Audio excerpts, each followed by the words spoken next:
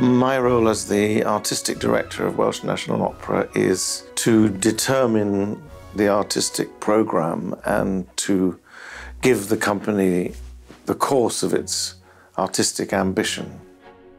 It's difficult to answer which production has given me the most pleasure. Usually it's the one you've just finished.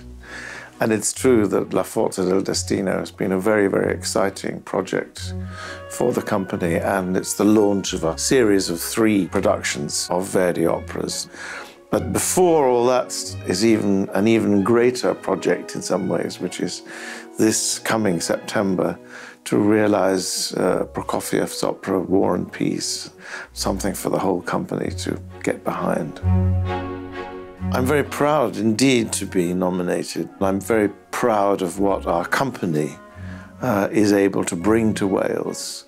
So we see ourselves very much as a platform to present Welsh talent and achievement, and also a platform to bring international talent to Wales. So to be associated with that and to be honoured for the achievements of our company, that's something very touching for me.